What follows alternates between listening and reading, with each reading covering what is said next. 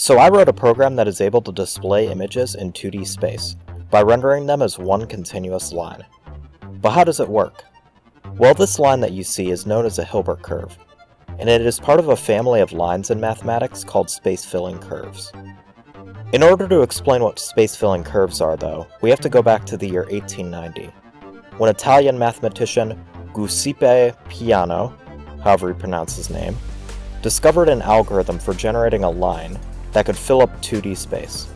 This line became known as the Peano curve, and is generally recognized as the first space-filling curve. The idea of the space-filling curve is that it is a kind of line that maps itself onto a 2D space, such as a square. What that means is that if you could have some kind of a function that takes in a value between 0 and 1, and could plop out every single possible position within a 2D space, it is a space-filling curve. Space-filling curves work similarly to fractals, in that they generate more detail the larger the scale, or order they are.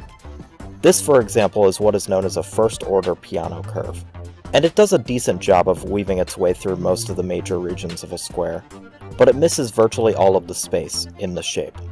But as the order increases, it fills more and more empty space, until the empty space appears to have disappeared. In reality, though, you can't actually fill a 2D space with a line that has a thickness of 0, but the concept still proves fascinating. So I thought it would be cool to use this concept to render images instead of just a plainly colored line. So after more time than I'd like to admit, I made a program to do just that, to render space-filling curves. So let's check it out. So here on the left-hand side you can see the space-filling curve. I decided not to use a Peano curve like I showed earlier, and instead opted for a Hilbert curve instead. I won't get too far into the details, but overall it's a much better curve for filling 2D space. And I think it looks cooler. Anyways, the current order is 1, so let's see what happens as we increase the order. And as you can see, more and more detail fills itself in, until my computer stops working. But you didn't come here to see a boring old line. Let's add some color to it. There are a few different options for how to color the curve, but let's start with the hue mode. This changes the color of the curve depending on how far each point is on the line. So you can actually see the path the line takes when filling up the space. But the real fun is the image rendering.